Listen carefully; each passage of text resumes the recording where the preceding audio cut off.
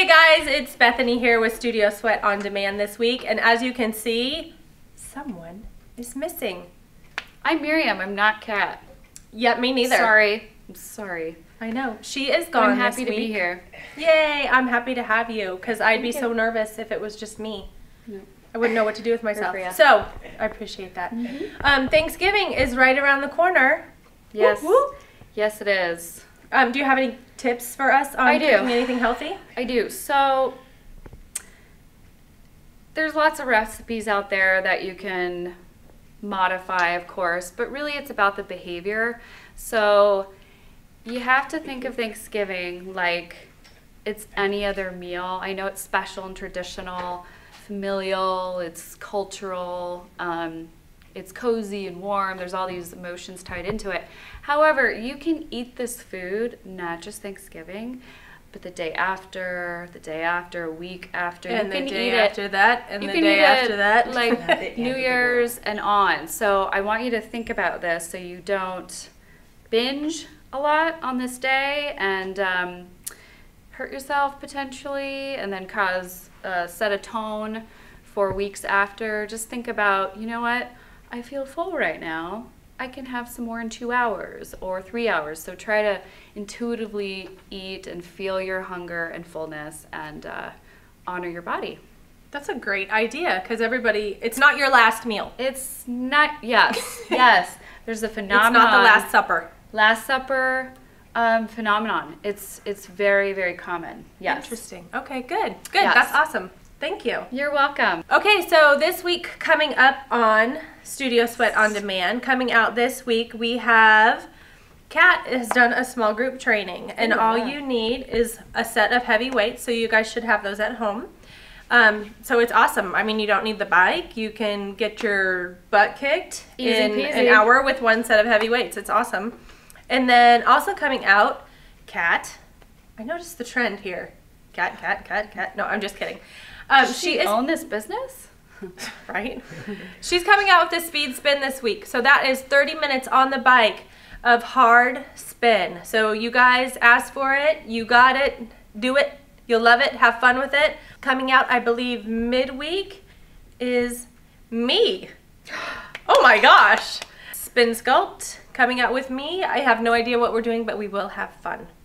That's all I do now. Will be breathless. It will be fun. This week we have trainer of the tip. No. Oh, tip of Trainer tip. Trainer tip of the week. The Thanksgiving drinking has begun. Yes. No. So we are going to demo proper form on a lunge, because we see these done often very poorly and you can get hurt. So I have Olga, who is our newest spin instructor. We're trying to get her a class here to demo the proper form of a lunge. So have at it. All right, so there is a different type of lunges we can do. We can do forward lunge, we can do a rear lunge, we can do a side lunge, we can do stationary lunge. I'm gonna show basic lunge. So we're gonna have a starting position with your feet and the hip width apart, and you're just gonna step with one foot back, right or left, whatever, and you're gonna have your back heel elevated. Make sure your posture is neutral, your chest is lifted, shoulders back, abs are engaged, and what you're gonna do is you're gonna flex your hip and flex your knee straight down towards the floor, and make sure your back knee is 90-degree angle, front knee directly over your ankle. Very important to have your thigh parallel to the floor and almost reaching down towards the floor. And extend. So you're gonna go flex your hip and knee down, and extension on the way up, which is gonna work your gluteus maximus and your quads and your hamstrings. So all kinds of fun stuff. I'm gonna show you variety. You can do forward lunge, same thing. You're gonna have your knee 90-degree angle, make sure your thigh parallel floor, and push off your heel. And you can do rear lunge backwards, or you can just stay stationary and go down and up.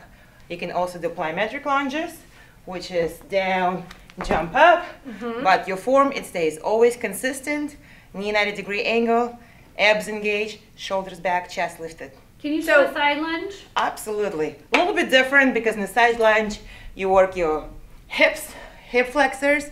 So on your side lunge, you're gonna step to the side where your knee in line with your toes and directly over your ankle. You want to keep your chest lifted, and you're going to push off your heel and step back in. Again, you can stay stationary and just do a side lunge side to side, or you can do a step in and out. Ooh, I like that. Yeah. So the major problem with lunges that we see, why don't you go ahead and step into a lunge position for me? Okay. Just one leg forward, one leg back.